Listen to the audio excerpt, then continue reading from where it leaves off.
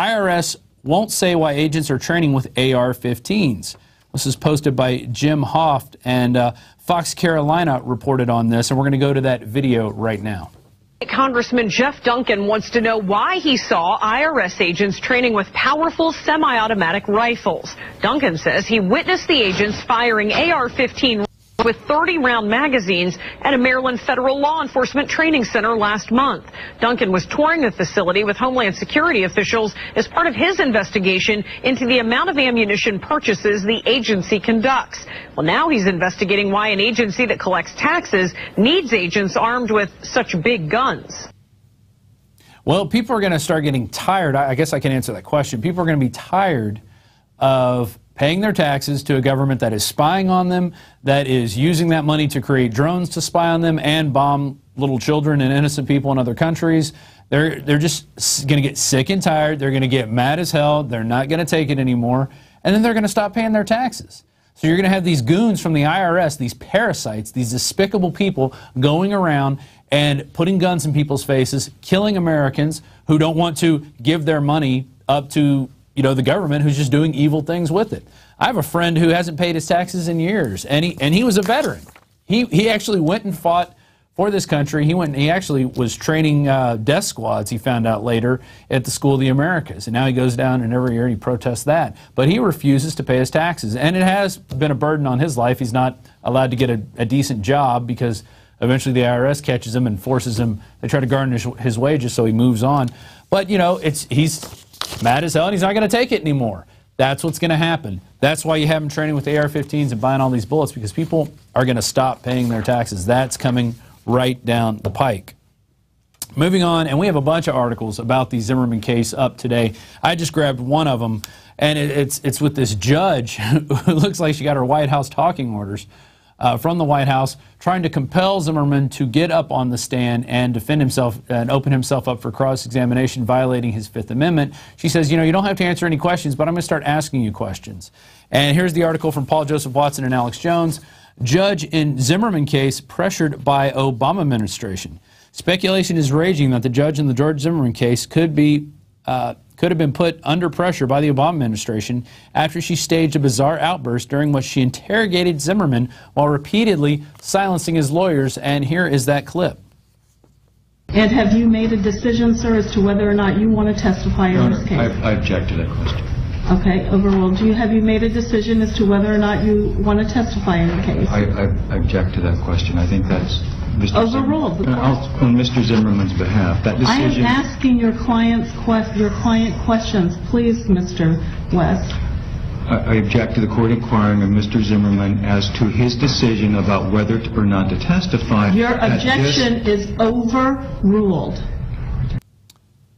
You do not come into my court and tell me what to do. I'm going to railroad this jury into a guilty verdict if it's the last thing I do, Mr. Lawyer and Mr. Zimmerman. Now, would you just answer some questions, Mr. Zimmerman? Look at that lady. I bet she's really proud of what she does. She probably has a very uninformed jury sitting there, too.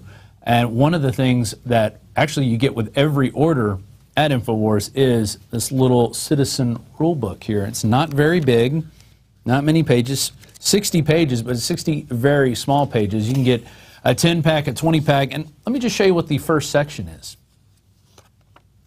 Table of contents. Section 1, a handbook for jurors. Oh, look at that. It talks about jury duty. You are above the law, your jury rights, the law of the land, the 10 Commandments, the Communist Manifesto, and how all that works into the way juries are framed these days. Jury tampering, giving up your rights, a jury of your peers. Basically everything that you need to go in there and basically take over a jury. Okay, we've had a couple jurors. One was he was a grand juror, Hoppy Heidelberg, who we've had on this show many times. He's dead now, God rest his soul. And he talked about how they gave him a jury handbook, and he actually read it. He was one of the grand jurors on the Oklahoma City case, and he started asking questions and wanted to bring in witnesses. And they said, Mr. Heidelberg, they went to his house. The FBI agent said, are you going to cause any more trouble? And he kind of laughed it off like, you don't scare me, you little punks. He's like, I know what's in the book. I read the book. We also had another case. David Knight interviewed this guy, the New Jersey weed man, who actually was able to get jury nullification in 2 cases against him. So it can be done. All you have to do is inform the jury, or you yourself become an informed juror. Okay? If you're on a jury, pass out some of these citizen rule books to the rest of the jurors. Explain you guys have the right to look at the law and the facts, not just listen to the judge, ramrod her decisions down the throat that are coming from Washington. And we covered earlier, I think it was yesterday with David Knight, how the Justice Department was actually funding protests, funding protesters to come down there, setting up infrastructure so people could protest this Trayvon Martin situation, which is just blown into a huge story, which normally this thing would not have made it out of the statewide news, but now it's huge news. Moving on to a Breitbart story, California Senate passes bill permitting non-citizen poll workers. And they have the sign here, vote aquí, which also means vote here. Senator Norma Torres, a Democrat from Pomona, who placed the Botana bill before the Senate, said that the non-citizens could help the 2.6 million Californians whose English skills are limited. These individuals have an absolute right to make fully informed voting decisions on Election Day. I wonder what they're going to be telling them to vote for. Vote for them to take your guns and more entitlements, because that's why they're there, to get those guns and get those entitlements. And I'm sorry, I don't think you should be able to work at a polling center for the United States unless you're a United States citizen. I don't think you should be able to vote unless you're a United States citizen. That's how it works in every other country in the world. I can't go to Libya and vote in their elections. Why should we let people from Mexico come and vote in ours just because they decided they want to move here? No, you become a citizen, then you get to vote. That's how it works everywhere else in the world. Why do we have to be different? Because we're so free and we have so much money that we can just pay all these entitlement programs. Interesting. A group that has been working on this voting situation, they've gone in and tried to get vote for dead people. They've tried to vote as Eric Holder, is Project Veritas and James O'Keefe, and his new book just came out, Breakthrough, Our Guerrilla War to Expose Fraud and Save Democracy. It's by James O'Keefe, the founder of Project Veritas, and he's going to be on the show, I think, tomorrow with Alex Jones, talking about this book.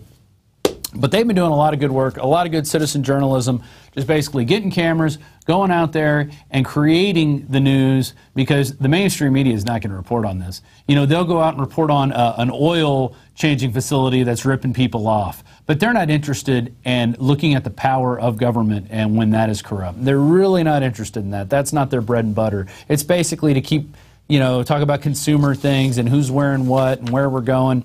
That's why it takes citizen journalism. Now you can watch the InfoWars Nightly News streaming live as it happens for free. Check it out at Infowars.com/show.